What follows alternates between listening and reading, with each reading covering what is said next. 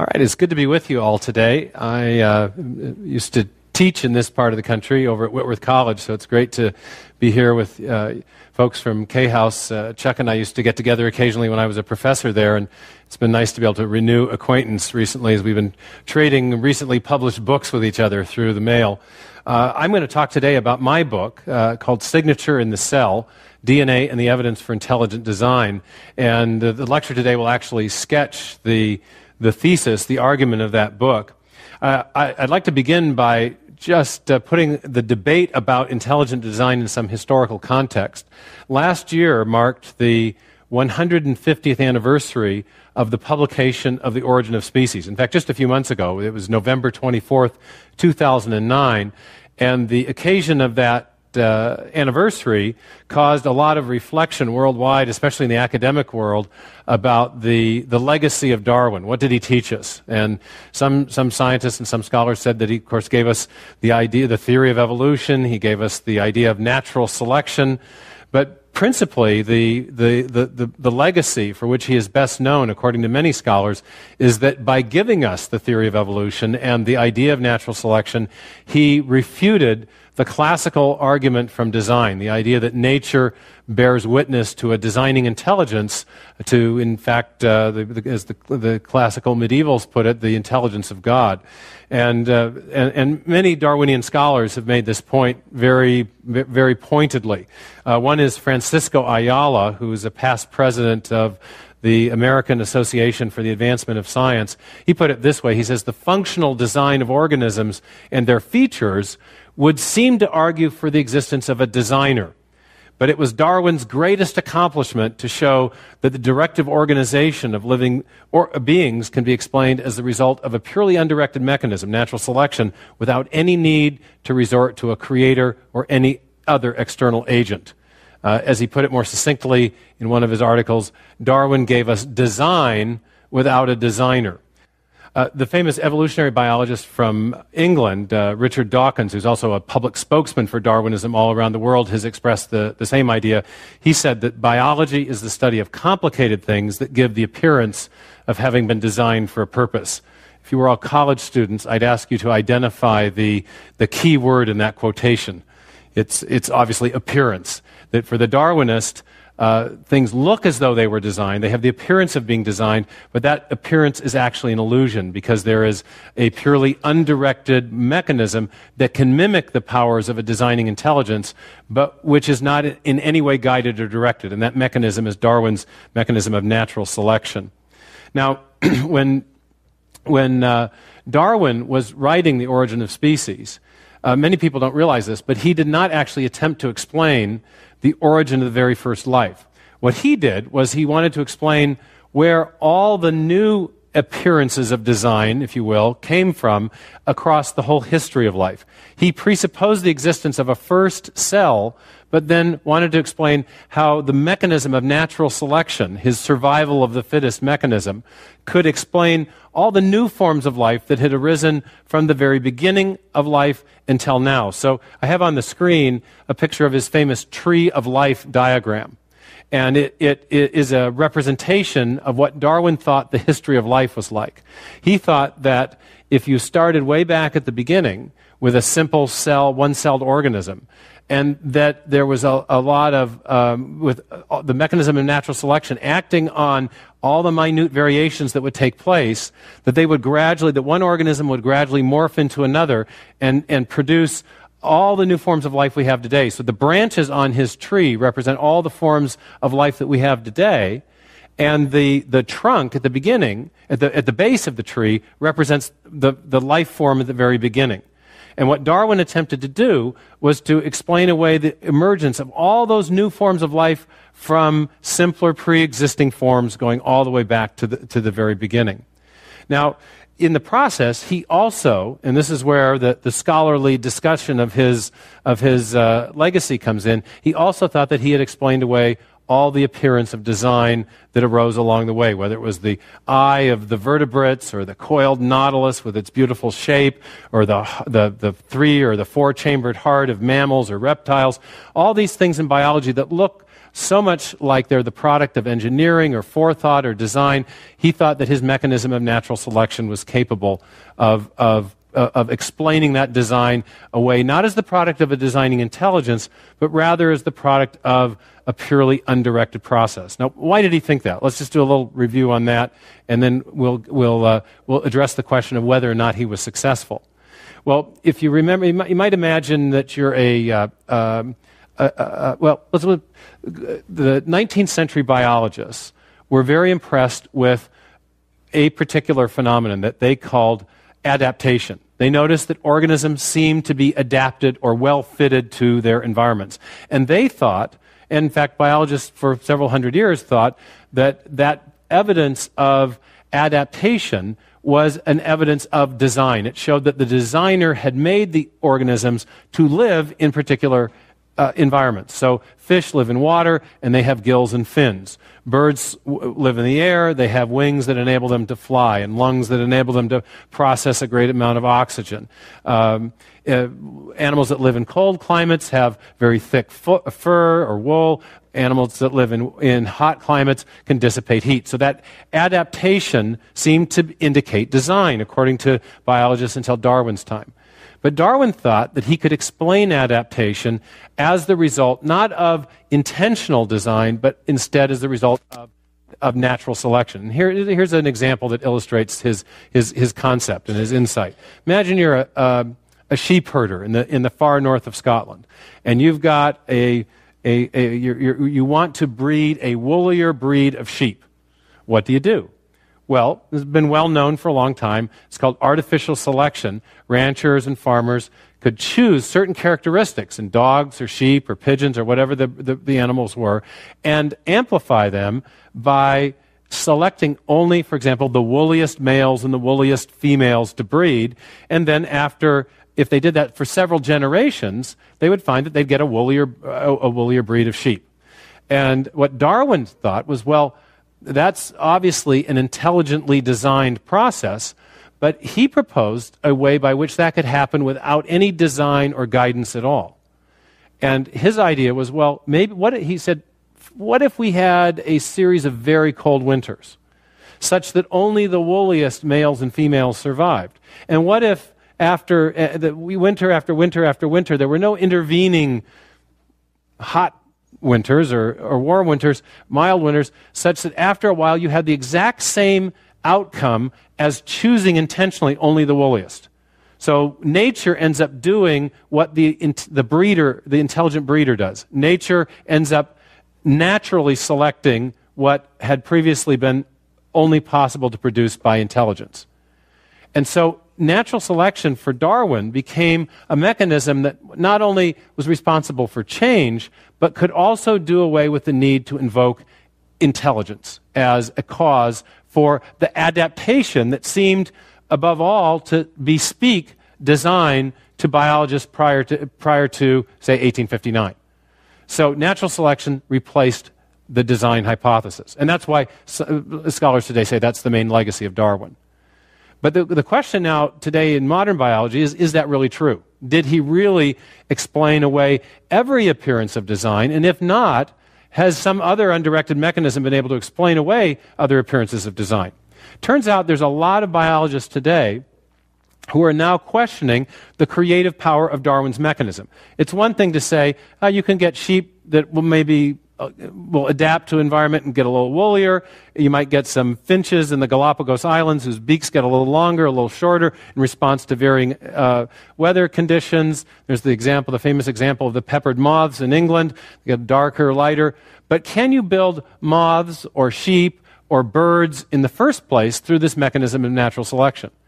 In other words, can it only explain modest adaptation, or can it explain the origin of the fundamentally new forms of life and the big structures that arise during the history of life? Well, that's a big debate, and it's going on right now in the technical literature in biology. There is a growing number of scientists who are dissenting from the idea that natural selection has the creative power that was attributed to it by Darwin. But whether or not, whatever side of that debate you fall on, I happen to be a Darwinian skeptic, But whether you're a skeptic about Darwin's ability to explain away design at that level, at the level of what's called macroevolutionary change, there is a key issue in evolutionary biology, in the history of life, where it's clear that Darwin did not succeed in explaining away design. That is to say, I'm going to, in this lecture, concede, as lawyers say, ad arguendo, for the sake of argument. I'm going to concede the whole of Darwin's theory. I happen to be a skeptic of the theory. But what I'm trying to point out is that even if you accept Darwin's theory, there is a critical evidence of design that neither he nor anyone else has explained away by reference to natural selection or any other unintelligent, undirected mechanism. And that issue is the origin of the very first life. If you look at Darwin's tree and you look at the base of the tree and focus there, it turns out that there's a critical problem that all evolutionary biologists today acknowledge has been unsolved by any undirected evolutionary mechanism. And that is the problem, the origin of life. Now, in Darwin's time, scientists didn't worry about this so much. They knew that that Darwin didn't propose a theory for how life began in the first place from simpler non-living chemicals. But they also assumed a view of life that suggested that life wasn't all that complicated, and therefore that it didn't really manifest much of even an appearance of design. The 19th century view of the cell was that it was a simple a little glob of jello. We knew from microscopes at the time that the cell was an enclosure, and that there was some kind of chemistry going on in there. But scientists at the time assumed that it was very simple chemistry. That with a couple, they actually had a name for the substance they thought was the essence of life. They called it protoplasm. And so one of Darwin's contemporaries, Thomas Huxley, said the cell is a simple, homogeneous globule of protoplasm. Or in another place, he said a simple, homogeneous globule of undifferentiated protoplasm. It's just chemical jello. And if you think of life in that way, it's not hard to think about how life might have arisen in a one or two step process. You might have a few simple chemicals, they react to form some slightly more complex chemical compounds, they react, and boom, you've got the protoplasm. That was the kind of idea that people had about how life must have began in the 19th century. Now, I love this quote from Huxley because it makes me feel so smart. This is one of the greatest biologists of the 19th century, and he was completely ignorant of everything that we now know about the complexity, the integrated complexity of the inner workings of life. So let's look forward a little bit and look at some of the things that have been discovered that have completely altered our view of life and completely and made more difficult this problem of the origin of life.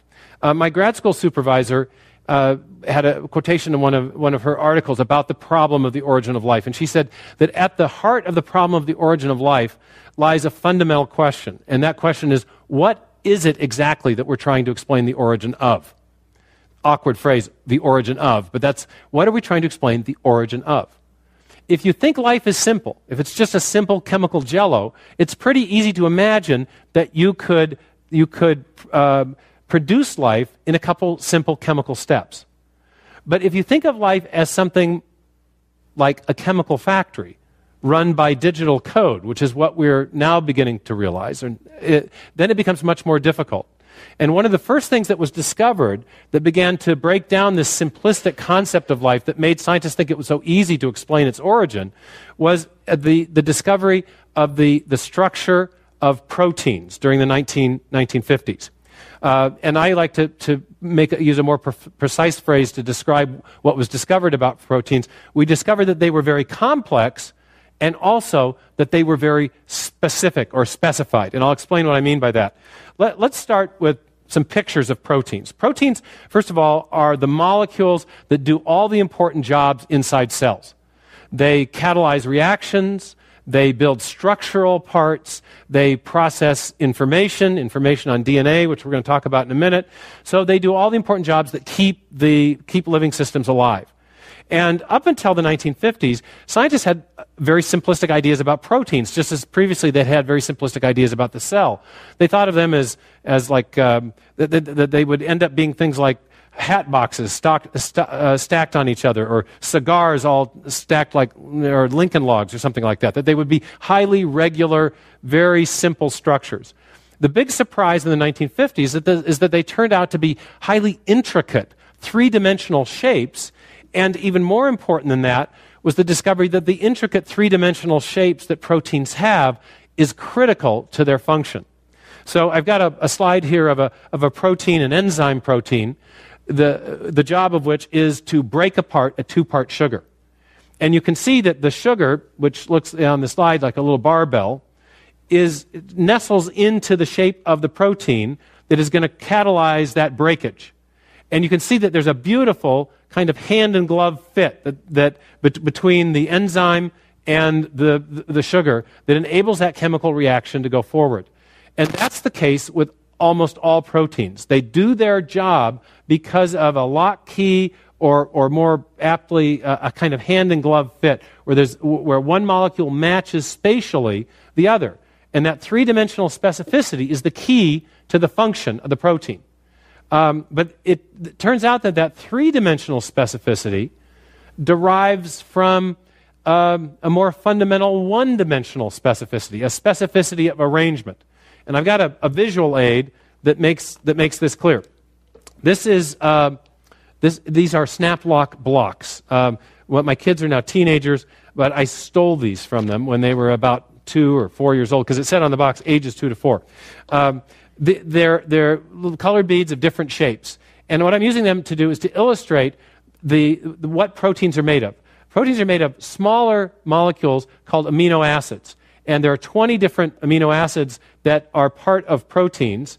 And proteins only become proteins. They only acquire those intricate three-dimensional shapes I was talking about when the amino acids line up in a very specific sequence or order, and then as a result of their lining up properly, they exert forces on each other and cause the chain to fold into a specific shape. If it's the right shape, you will call it a protein because it will do a job. If it doesn't form the right shape, it'll go limp, or it'll form a shape that has no biological relevance. And so it turns out that the arrangement of these amino acids is critical. If I were, for example, to change this blue one here with a yellow one, just rearrange them a little bit, very oftentimes a slight change in sequencing can cause the whole protein to lose its function. And so proteins have a property that biologists will sometimes refer to as sequence specificity. That means the sequence or the function of the whole depends upon the sequential arrangement of the parts. Now, can you think of anything else that has this property? One of the things that first leapt to mind for Francis Crick, who was one of the early molecular biologists in the 1950s, was informational text. He likened proteins to, and the way that amino acids the sequencing of amino acids is critical to the function of proteins. He likened them to the old type blocks that were used to set the headlines of newspapers. That for each amino acid, and we have the chemical formulas here, you have each amino acid has the same kind of backbone, but coming out of it, there's a different sticky outie, a different technical term, side chain. And depending on the arrangement of those side chains, you would either have a functional protein or not. Just like the fonts on the type blocks would be sticking out from the blocks, and it's the arrangement of those letters that would determine whether you were conveying information, functional information or not. So the proteins have this property of sequence specificity, and the other things that we know that have that property are things like computer code, English text, and other written languages. So, very interesting. It raised a question for scientists who are trying to explain the origin of life. Where does that sequence specificity come from? How do you explain its origin? If proteins are complex and also specified, how do they acquire those unique properties? And just to review the things I just said, three key features of proteins. One, their shapes are responsible for the functions they perform. The folded chains of amino acids are what create the shapes, and then it's the precise arrangement of amino acids that's responsible for the sequencing or the functioning, or the ultimately responsible for function. So the big question for people working on the origin of life, starting in the 1950s, was how do you explain the origin of these intricate protein molecules, which in many cases are actually functioning much like machines? And they have this intricate three-dimensional specificity and the one-dimensional arrangements. How do the amino acids know to get arranged that way? Well, almost no sooner had this question been proposed that there was a kind of an important breakthrough, and it came with the work of Watson and Crick in 1953. We learned about the specificity of arrangement of proteins and the amino acids in the proteins in 1952. In 1953, Watson and Crick developed, they had this great breakthrough in that they elucidated the structure of the DNA molecule.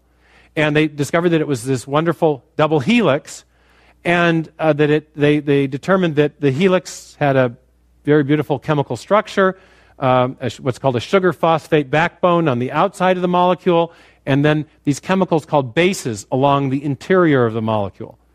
Now that was very interesting from the standpoint of the chemistry itself. What's the structure of DNA? They solved that problem. But 4 years later, Francis Crick came up with what I think is the most important insight in molecular biology, maybe the whole history of biology, and it's called the sequence hypothesis. And what he proposed was that along the spine of the DNA molecule, those four chemicals that are called bases function just like alphabetic characters in a written language or digital characters, zeros and ones, in a machine code. That is to say, it's not the chemistry of those constituents that determines their function. Instead, it's the precise arrangement of those characters that's critical. It's like if you're playing Scrabble and you've got a pile of letters next to the board. Those letters and the physical properties of them are insignificant until you arrange them properly so you can get that triple word score. It doesn't matter whether the letters are made of wood or plastic or whether they were ink or whatever. It's the arrangement that enables them to perform a function. And this was a key breakthrough. And now what I'd like to show is what that information inscribed along the spine of the DNA molecule does. This is an animation clip of the DNA, and we're going to see that it's critically important to building the proteins that we've just been talking about. This is a big protein complex called a polymerase, and it attaches to the DNA molecule. And it makes a copy of the original instructions that we were seeing on the DNA. And now we see on the inside of the polymerase that copy being built as these letters in the genetic alphabet, the bases, one by one, are positioned along the strand of the DNA, and we get a copy then that's spit out. And whereas DNA has two strands, this copy is a one-stranded molecule called a messenger RNA. It has all the instructions from the DNA molecule, and now we're going to see what those instructions do inside the cell. First, they're going to pass through a really interesting molecular machine that controls the traffic inside and outside of the nucleus of the cell. And once that transcript is passed through, it's going to go to a two-part chemical factory called a ribosome. And what we're going to see now is that the ribosome is a kind of chemical factory where proteins are constructed in accord with the information on the messenger transcript, this RNA molecule. The message is on the top, and we're seeing little adapter molecules that come in that have three letters that match up the letters on the message, and they bring in one by one in a very mechanical way amino acids that correspond to the information that's inscribed on the messenger transcript. So depending on the arrangement of those base letters, you'll get a different amino acid linking in one by one by one. And so they're actually literally dictating how the cell builds the proteins out of the 20 different amino acids that are possible. And then we've seen here in the animation that protein will come off. It will eventually fold into a beautiful three-dimensional shape. And then it will be released into the outer part of the cell to go do the job it does in the cytoplasm. Okay? So this is an intricate mechanical process, but it's all being driven by the information on the DNA molecule, which is copied and then carried out to a place where it can direct the manufacturing of the proteins and protein parts. I like to liken this process to something that we're increasingly familiar with in the engineering world. It's a technology called CAD/CAM, Computer-Assisted Design and Engineering. I'm from Seattle, and if you go to the Boeing plant in Seattle, you will find engineers using digital information to direct the construction of mechanical parts. An engineer will sit at a console, will make some selections of parameters. Those parameters will be literally codified into digital code. They'll be sent down a wire, translated into another form of code that can be read by a manufacturing center, and then that information will direct, for example, the placement of rivets onto an airplane wing or something. So we're very familiar with the kind of technology that we found at work inside the cell. It's digital technology directing manufacturing. Now, all of this has raised a very great mystery, and I like to call this mystery the DNA enigma. We now know, thanks to Watson and Crick, the structure of the DNA molecule. We also know that the DNA molecule encodes information in a digital form. Those A's, C's, T's, and G's that chemists use to represent the different bases, as they're called, are sequentially arranged to direct the construction of proteins.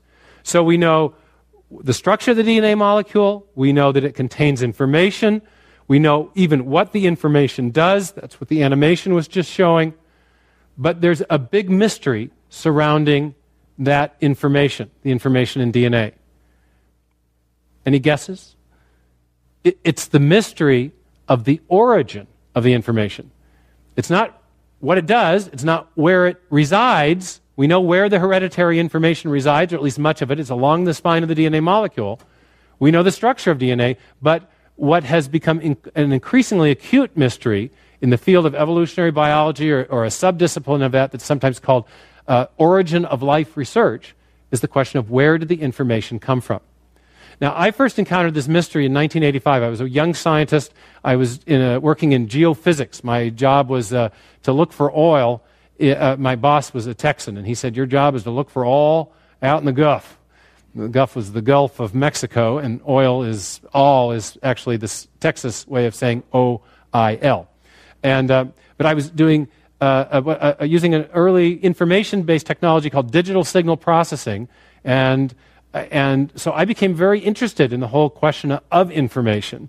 And I later attended a conference where I discovered that the mystery of information in DNA was at the heart of that mystery that Darwin had never solved, the mystery of the origin of life in the very first place.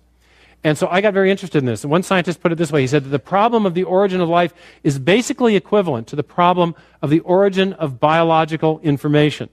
I used to ask my college students the question, if you want to give your computer a new function, what do you have to give it?